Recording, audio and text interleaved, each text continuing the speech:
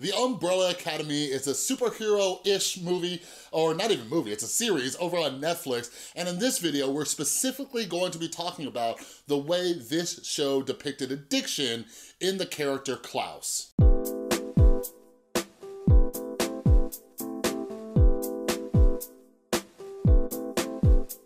What is up, everybody? This is Chris from The Rewired Soul, where we talk about the problem, but focus on the solution. And if you're new to my channel's all about mental health. And what I like to do sometimes is pull different movies or TV shows, kind of look at a mental health topic like addiction, and just talk about how accurate was it. So if you're into that stuff, make sure you subscribe and ring that notification bell. And before we get started, I wanna introduce today's sponsor. And who is that sponsor, you might be asking? It is the Science of Addiction course. All right, so over on my website right now, go check out the Science of Addiction course. It is absolutely 100% free. Working in a drug and alcohol treatment center, I taught this course to clients to help them better understand why they became addicted, the risk factors, and new solutions to helping to overcome addiction. But I also taught it to family members of the people trying to overcome addiction in that rehab center.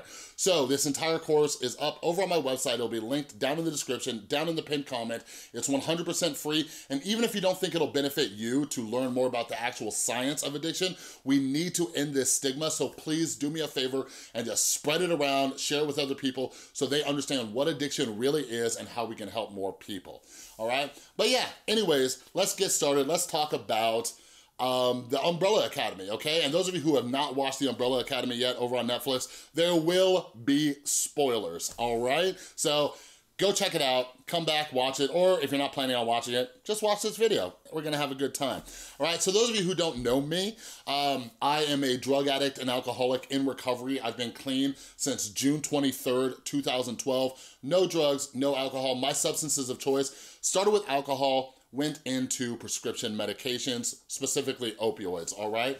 So in the Umbrella Academy, you have the character Klaus, all right?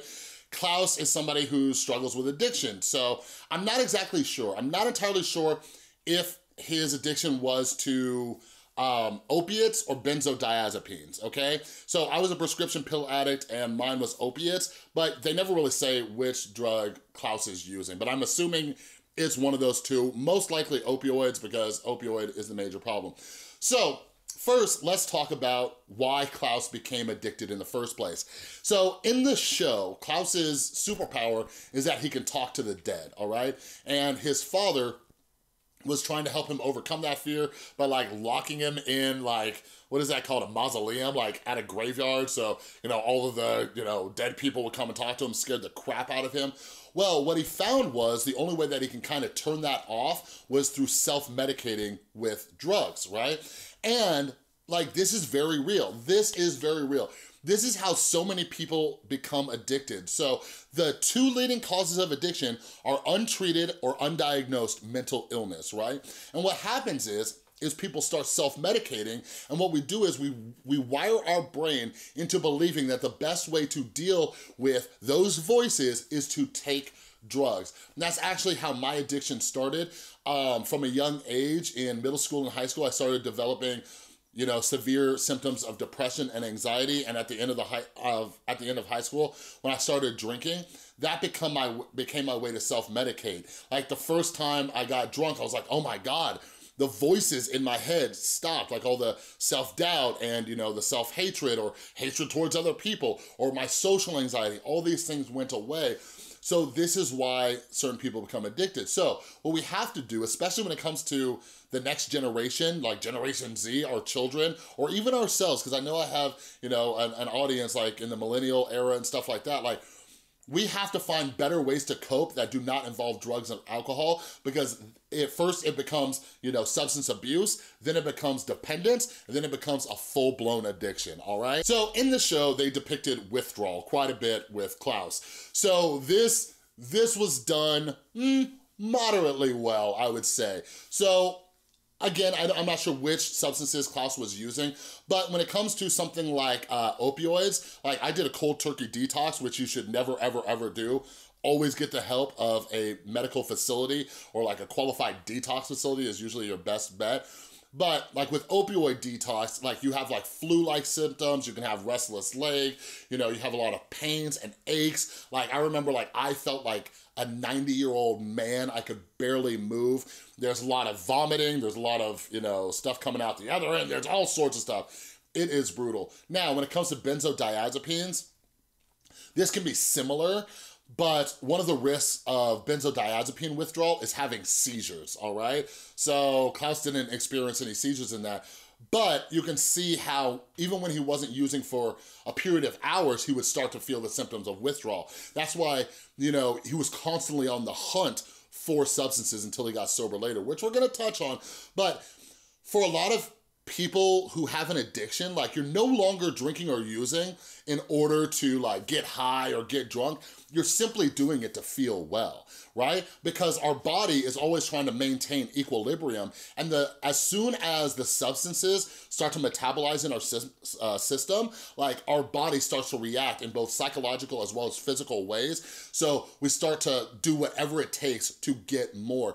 And this is one of the reasons why people start to do crappy things. Like you saw Klaus steal his dead father's box, right, to go sell it. And that's why, and it's not an excuse, but it's a reason why a lot of addicts do a lot of really shady things in order to get their fix, because they fear withdrawal that much. And that's one of the reasons why addicts don't stay clean, is because of how harsh withdrawal can actually be. Oh my God, so as Tristan and I were watching The Umbrella Academy, this scene right here where Klaus was being held hostage by Cha-Cha and Hazel, and they're trying to get information out of him, and they're just beating the crap out of him, and he's just laughing, just like, all right, whatever, and he wasn't giving up any information. But then when Hazel and Cha-Cha realized that he was a drug addict and found his weakness, just all of the information came out, just all of it came out, and just, you know, yeah, my brother, here's what I know, here's him. He's like crying, he's like, please just give me my drugs. You know what I mean? And like, I could definitely relate to that. Now, you know, I've never been like held hostage and been asked to give up, you know, information about my brother with superpowers or anything. But yeah, like when we're fiending, like we will do all sorts of things. Like I just talked about, you know, stealing and things like that, but we will do just about anything. Like our morals go out the window, logical thinking out the window, right? Like before they had that, you know, as leverage against Klaus, he was like, what are you gonna do? What are you gonna do? And in reality, like if I would put myself in that situation, like the withdrawal that he was experiencing was probably 1,000 times worse than getting punched in the face, right? Like getting punched in the face was probably something to take his mind off of the withdrawal. So he knew the only thing that would really help him, you know, get rid of his symptoms of withdrawal would be more drugs, all right? So this is something where it's like, it gets easier over the time. I know a lot of people are afraid of withdrawal and afraid of getting clean.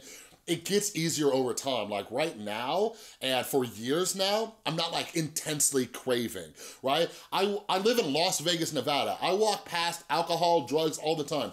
Weed is legal here in Las Vegas. I'm constantly surrounded by drugs. Every time I walk in the store, there's a pharmacy, but I'm not freaking out, okay?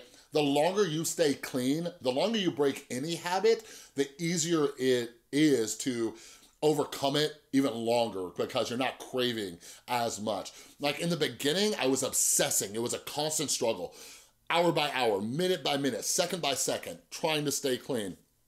But today, I just have a routine set up, and it's not even really a second thought. So the last thing I wanna talk about, which was completely inaccurate, was pretty much the last few episodes where Klaus had been clean for, I don't know, 24 or 48 hours, right? Like, while he did like try to make an excuse to not go chase after their sister, Vanya, and it's like, oh, I'm not feeling too good and stuff, right? Like, other than that, he was like lively and energetic and like helping out the team and getting involved and all these other things. Like, within 24 to 48 hours, with the amount of drugs that dude was using, he would be absolutely miserable and completely useless. Like the amount of withdrawal that he would be going through, especially without what they call medically assisted treatment, or MAT, like he would be so useless. Like they would be like, dude, you need to stay home. But like, I just kind of got a chuckle out of that, because at the end, like he's just like, hey everybody, hey team, I'm here, and like, you know, acting all great. Like after a while you feel that way, but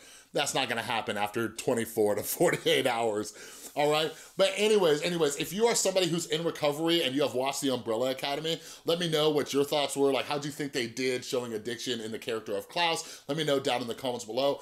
I will be doing some more character breakdowns and plot breakdowns. If there's anything you want me to touch on specifically that you think would make for a good mental health topic, let me know down in the comments below, all right? But anyways, don't forget that the Science of Addiction course is free over on my website. The links are down in the description as well as in the pinned comment. Check it out, spread the word, give it to as many people as you know. Let's start ending the stigma around addiction and help fight this thing together, all right? But anyways, if you like this video, please give it a thumbs up. If you're new, make sure you subscribe and ring that notification bell. And a huge thank you to everybody supporting the channel over on Patreon.